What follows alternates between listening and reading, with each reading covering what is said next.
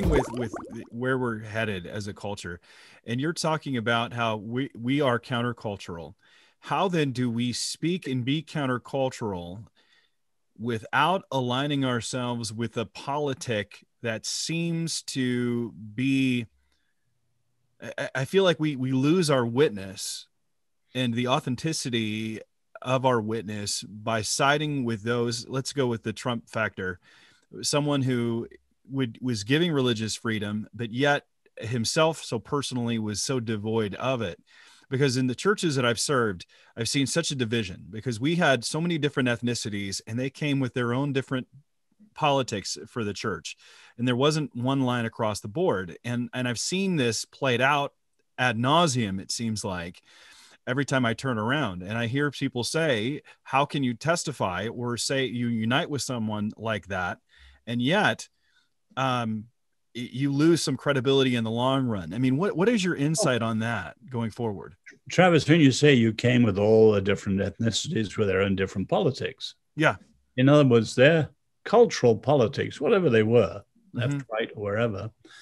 I'm talking about starting with a biblical politics. So the word takes on the world.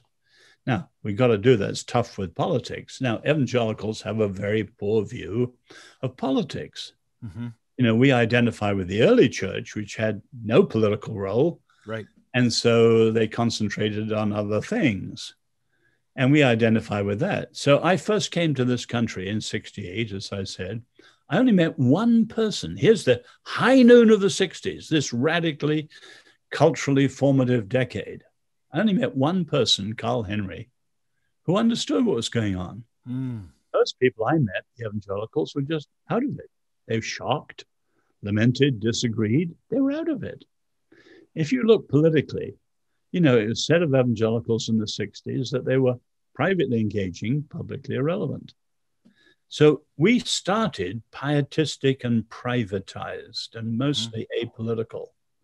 The 60s woke people up and abortion was the factor. And then 75, the rise of moral majority. We swung from overly privatized to overly politicized.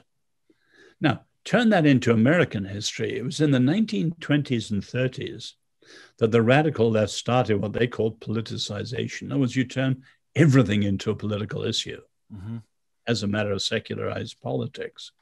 And we've fallen for that.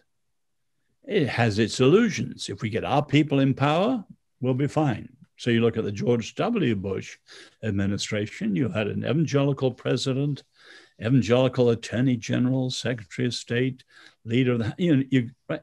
Yeah. They were all inept. Didn't make any difference culturally at all. Now, you mentioned Trump.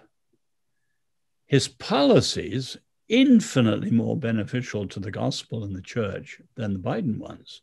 Agree. Biden ones could be absolutely pernicious on religious freedom and all sorts of areas. But evangelicals should have said, we support your judges, we support Israel, we support pro-life, et cetera, et cetera. But Mr. President, you've got to cut down on those insulting tweets.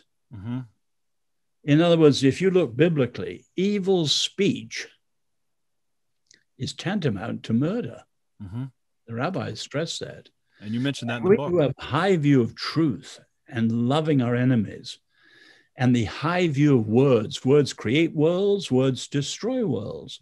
We should be the champions of civility. Mr. President, your tweets were disgusting. And we will not back you if you go that way. And so on. In other words, we should have said, here we support you, here we question you. We're not just unquestioning supporters. If we'd done that, we might have come out better. We got to do that. The left has got to do that with the Biden administration now. The never Trumpers haven't given up on attacking Trump. They're still doing it. Where are the voices showing the implications for the gospel of the present administration?